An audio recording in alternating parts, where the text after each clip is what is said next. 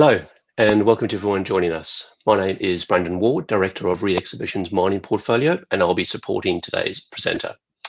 This content is brought to you by Re-Exhibition's Mining Portfolio, comprising AIMEX, QME, and WA Mining.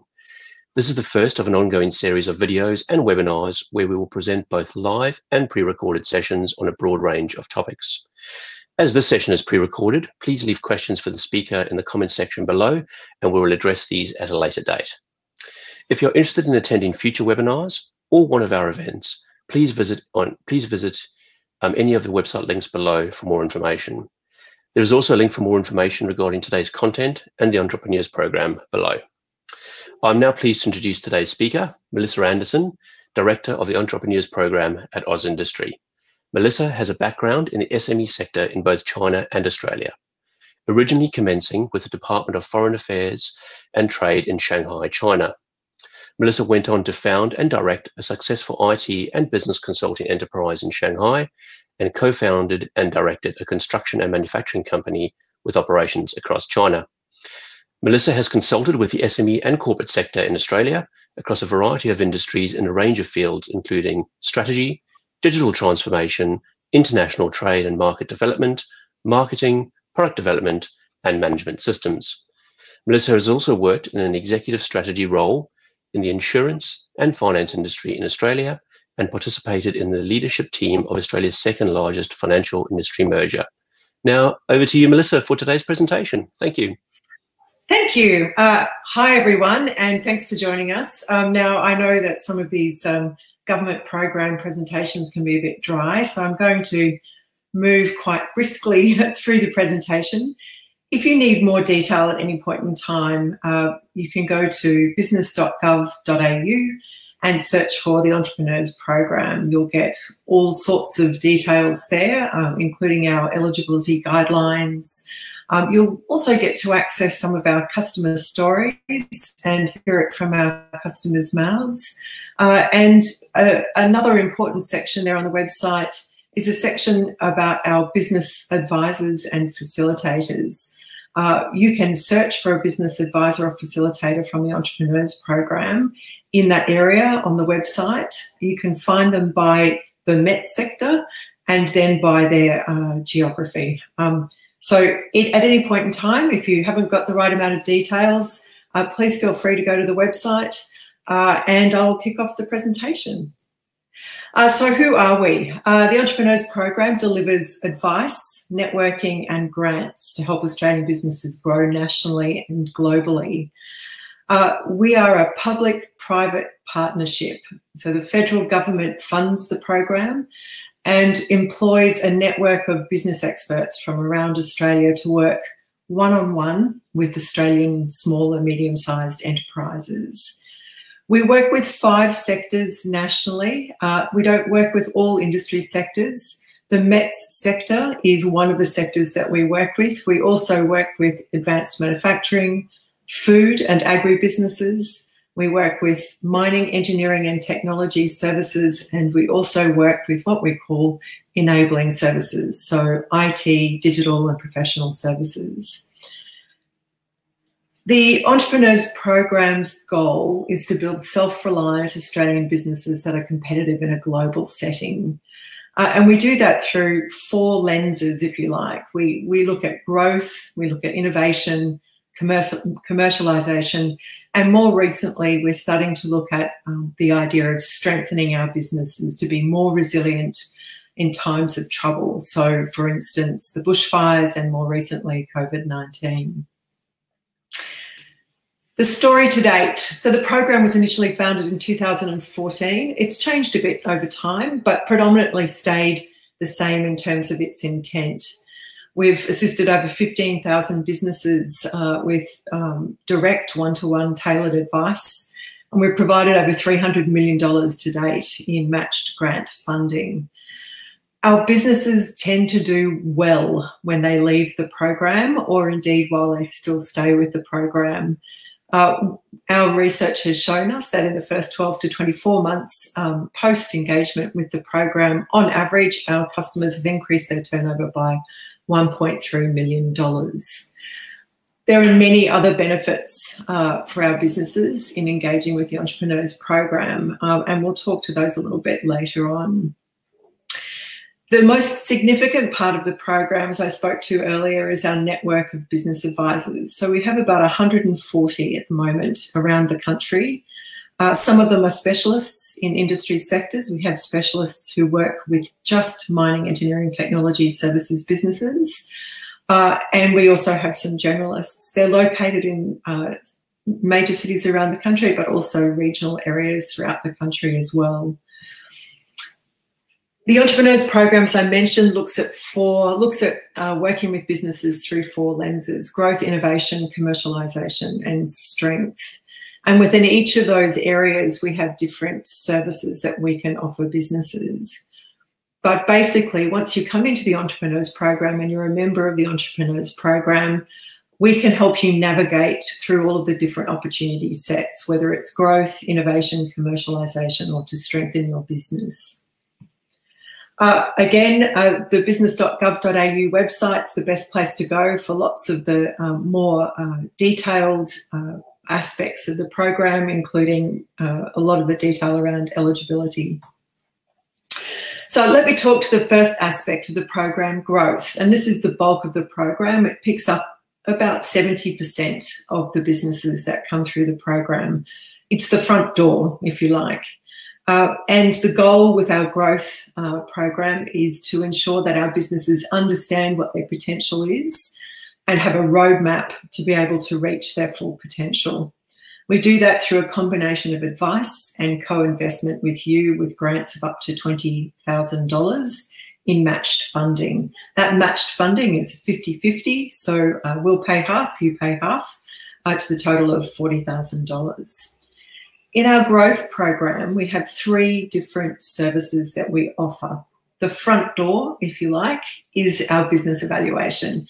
That's a broad service. When you come into the program, you'll be assigned a business advisor to work with you one-on-one, and they will undertake a discovery process with you across your business, from finances through to operations, through to culture, employees, your digital footprint, your markets, your sales approach, and we'll look at your strengths and weaknesses and some opportunities for you to grow your business and to reach your full potential.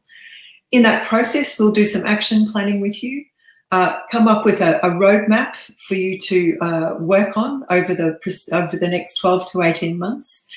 And then we'll give you access to some funding and connections to experts in the private sector and in publicly funded research organisations who can help you enact the actions that you've got mapped out in front of you.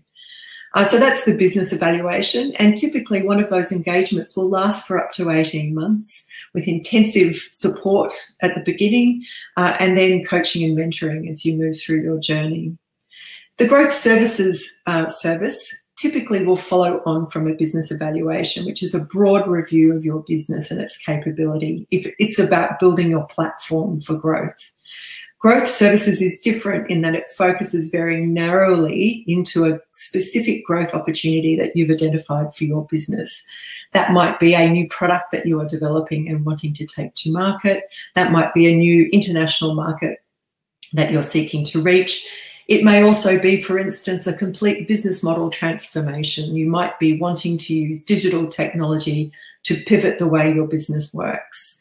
So growth services, again, follows a similar format to the business evaluation in that you have an intensive discovery process at the beginning and then up to 2 years of coaching and mentoring and support as you work on your growth plan with your business advisor. That service is also eligible for our grant funding. It is matched funding. It's a co-investment with you of $20,000 from the government, $20,000 from you to help you work on some of the actions that have been mapped out in your growth services plan.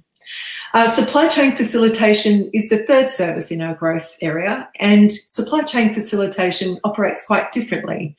Our goal with supply chain facilitation is to help our businesses, our SMEs, become the best possible suppliers within their existing supply chains and for new supply chains. We will identify a major buyer to work with. So, for instance, in the food industry, we're working with companies like Aldi, and we will work with them on their current suppliers, on areas that they believe their current suppliers can improve in and innovate in order to obtain more work with that particular buyer and or to make them better suppliers for other supply chains as well. We've done quite a lot of work in supply chain facilitating in the METS sector, and we have several active projects at the moment. There's more details on business.gov.au about the supply chain facilitation projects if you are interested. In terms of eligibility for our growth area of the program, you do need to have an ABN and be registered for a GST. We need you to be a company structure.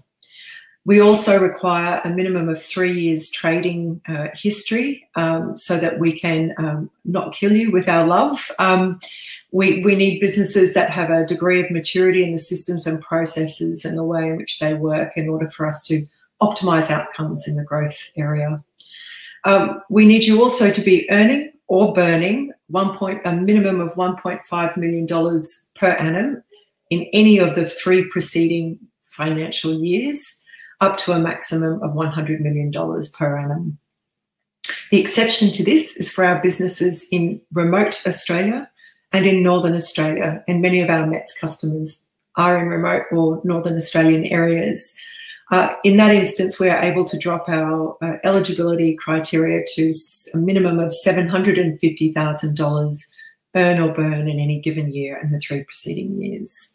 There's more details on our website. You can apply by lodging an application via our website, or if you'd like to speak to a human being about it, feel free to find an advisor or facilitator in your area in the METS sector by going into the Entrepreneurs Program and searching for advisors and facilitators. So the next part of our program that we like to focus on is innovation. And in particular, we are looking at innovation through the lens of helping our businesses understand their research needs and then connecting our businesses with the research sector and then funding some collaborative research projects. Again, it's a combination of advice and co-investment. The first step is to work with one of our innovation facilitators. They're quite unique human beings. They are able to speak business and also speak research with publicly funded research organisations.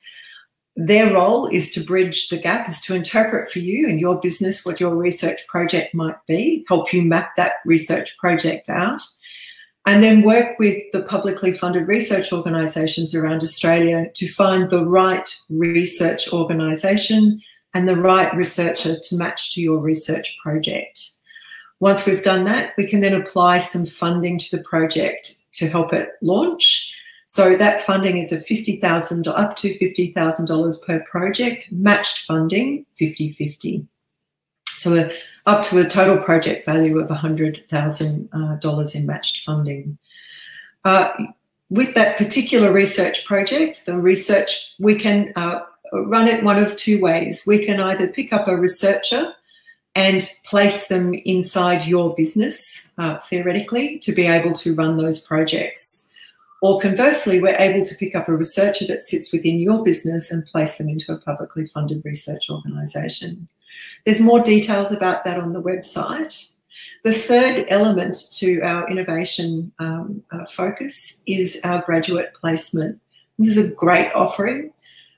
We are able to support a grad to be placed in your business to work on a specific research project inside your business and provide you with grant funding of up to $30,000 to place toward that graduate's income for that period of time while they're with your business. Historically, with our grad placement programs, more than 90% of the graduates who are placed with our businesses stay with our businesses beyond the research project and are offered ongoing employment. Eligibility is the same as our growth program. We need you to have an ABN and to be registered for GST, 3 years trading, earning or burning 1.5 to 100 million and or 750K for remote businesses. And there's a few more details on the website, but METS businesses are eligible for this part of our service offering. Another part of our innovation offering is our incubator support service. And essentially this provides funding to incubators around Australia that assist Australian startups.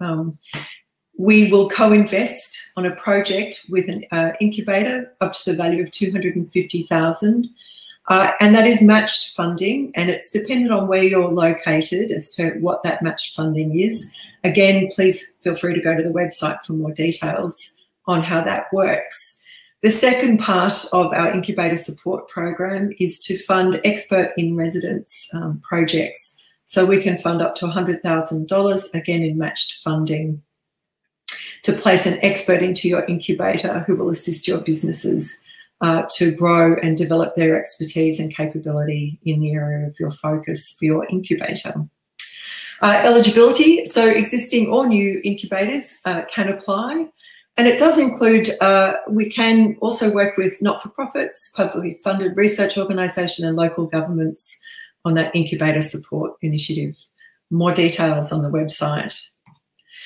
Our commercialisation is our other area of focus for the Entrepreneurs Program. And this area provides successful applicants with expert guidance and grants to be able to find the right commercialisation solutions for novel products, processes and services. Per all of our other aspects of our program, the advice component is a significant component of the program. And our co-investment options with commercialisation is that we can co-invest a total of up to $1 million for projects that are successful and approved, and up to $250,000 for projects when the applicant is a commercialisation office, usually in a publicly funded research organisation and some other eligible entities. Eligibility for Commercialisation Australia is a little more complex, and I'd recommend that you spend some time on the website having a look through the eligibility requirements. It's essentially a two-phase application process with an expression of interest first, and at the expression of interest stage, an expert will be looking across your application and assessing whether or not you'll meet the criteria to go forward. If you are successful at that stage, you will be appointed a one-on-one expert to guide you through the second stage of the application process and to provide you with commercialisation advice along the way. If you are successful, you will receive a grant depending on how much you apply for and your project. So as you will see in the eligibility criteria, you must have a novel product, process or service, and for definitions around what novel is, please have a look on the website. You need to have a for-profit company registered and operating in Australia, or you need to agree to form one should you be successful in your application. You need to be undertaking an eligible project, and the definition of an eligible project is quite substantial, so I direct you to the website for that. But importantly, you need to have a turnover of less than $20 million for each of the 3 preceding financial years. In addition to our areas of focus, we have our specialist facilitators. Our specialist facilitators go across all aspects of the Entrepreneurs Program, and they are experts in the areas of technology, digital, and customer-led design. Once you join the Entrepreneurs Program, you can have access to these specialist facilitators for deep dives in each of those specific areas. In our technology area, our focus is typically around physical technology. So our advisors can go to your factory or your premises or indeed to your work sites and see how your work flows, have a look at your equipment, what technology you're currently using, and help you optimise your current footprint with technology. They're incredibly well connected. They have a great knowledge of current technology and future technology, and are able to connect you to experts and equipment that will meet your individual business needs. The other area of specialty is our digital area. And we have a number of different advisors in this area. We can look at your digital operations within your business, help you find areas for improvement, and recommend specific solutions to meet your business's specific needs. We can also look at how your business operates and think about transforming your business model by using new technologies. We can connect you to experts in the field and vendors who have offerings that might meet your individual needs. Both of those services are eligible for the grant funding, so you can use some of those grant funding that I spoke about to against some of these services to deploy new technology and digital products within your business. The third area is a specialist team of customer-led designers, and they are here to help your businesses pivot to become high-performance customer-centric organisations. They have a range of services that they can offer, and they can tailor them to your individual business needs. That's the finish of my summary for the Standard Entrepreneurs Program and how it works. And I'd like to move on now and just walk you through some of the insights around how we're working with mining, engineering, technology and service businesses. And in particular, what we're seeing at the moment in relation to COVID-19 and the issues that our METS businesses are currently facing. So on your screen at the moment, you'll see a summary slide. We've chosen the 2018-19 financial year to demonstrate the type of outcomes that our businesses are experiencing whilst they work with us in the Entrepreneurs Program. So in 18-19, our businesses had a total sales revenue of $8 billion with $226 million in export revenue. The total number of employees employed by our businesses in the 18-19 year was 9,000 employees. During their time with our program, the average revenue growth for those businesses was about 14%, change in exports around $10 million, and change in full-time equivalent employees of around 280. The average EBITDA for the sector of the clients that we work with is in the 18-19 year is 7%. Our standard services with the Entrepreneurs Program have recently pivoted in relation to the challenges that our industries are facing with the COVID-19 scenario. On March 22, we changed the way that we work with our businesses, and we've pivoted to what we are calling a rapid response service. That rapid response service is starting to wrap up, and we're moving back into our normal services moving forward.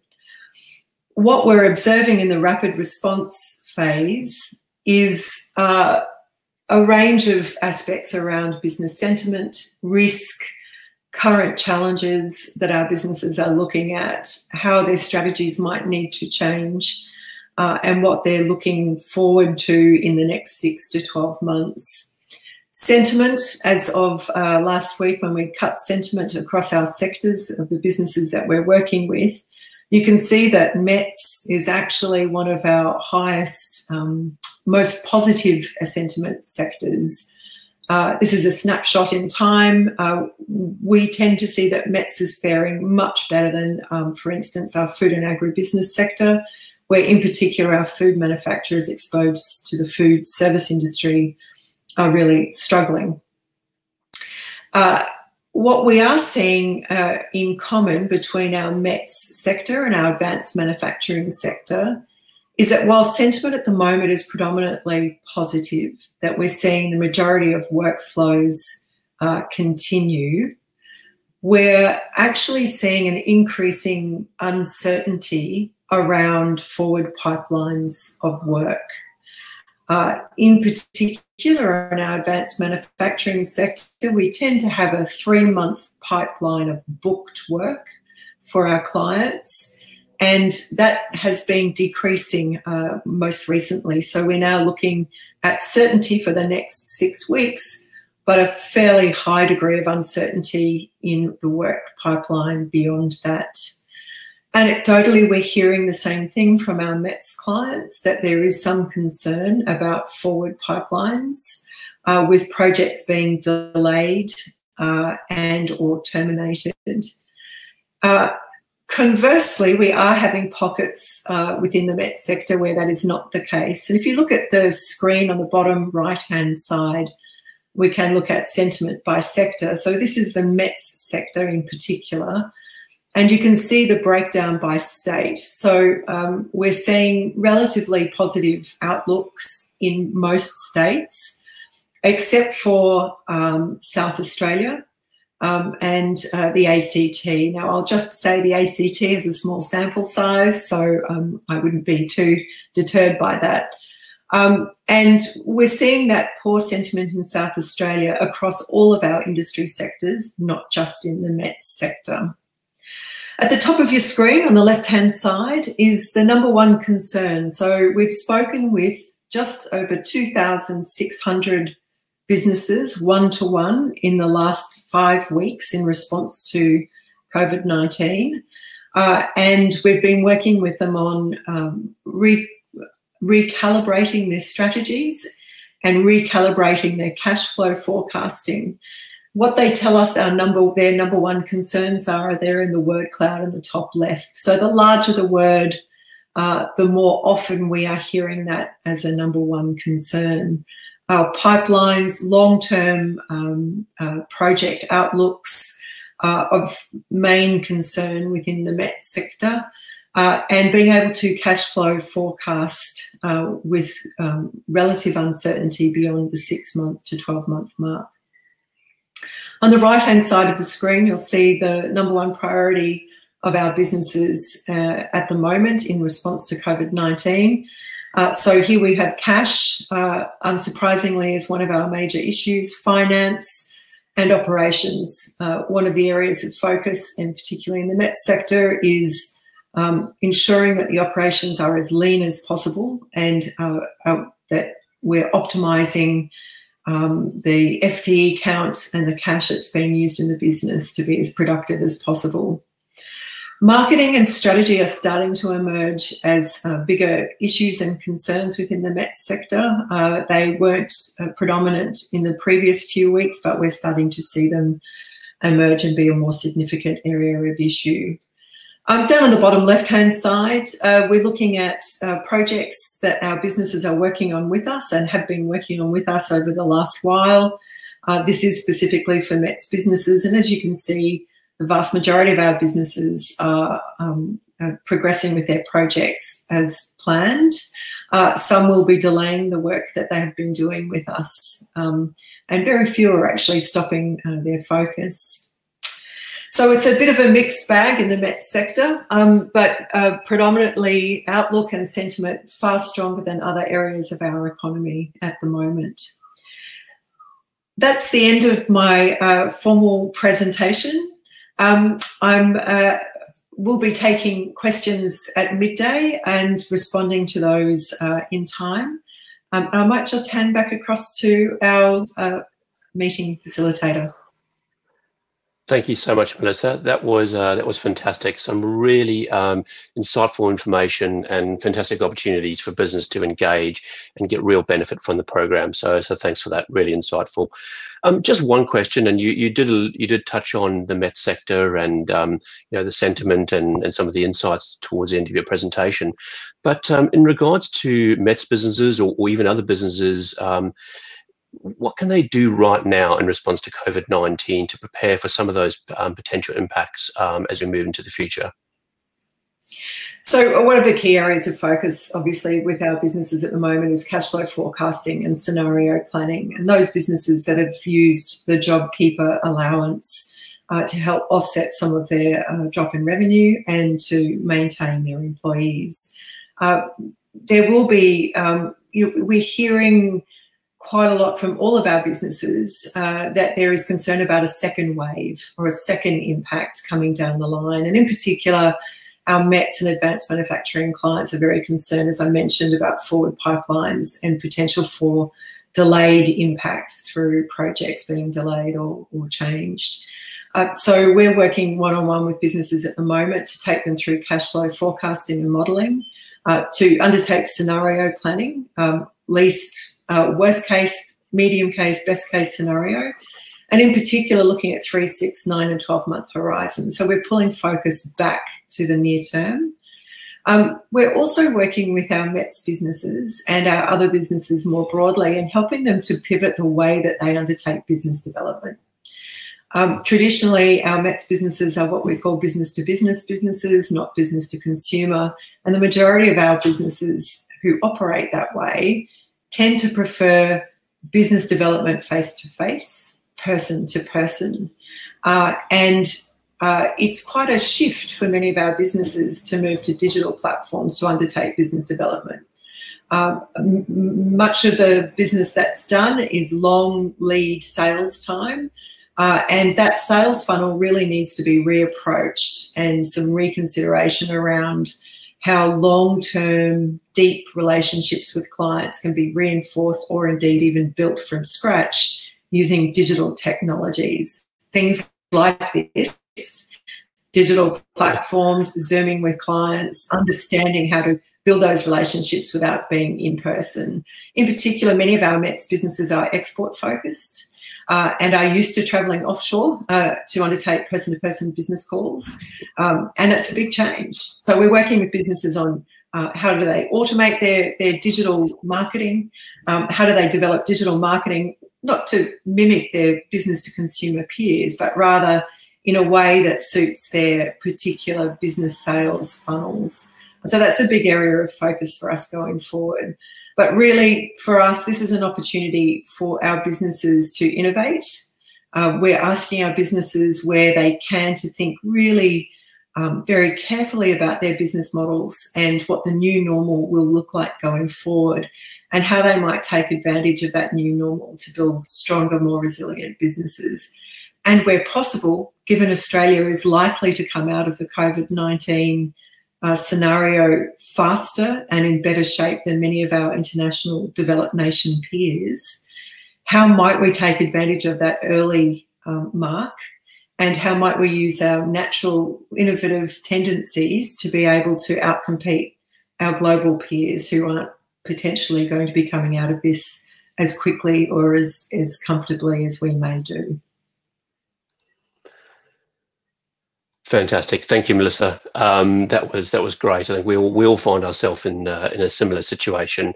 So look, thank you for your time today. We really appreciate it. We know we are very, very busy, and some great work being done through the Entrepreneurs Program. So thank you very much on behalf of all of our attendees today and all those businesses across Australia that are taking benefit and hopefully will take benefit in the future. Thanks very much, and that's the end of today's session.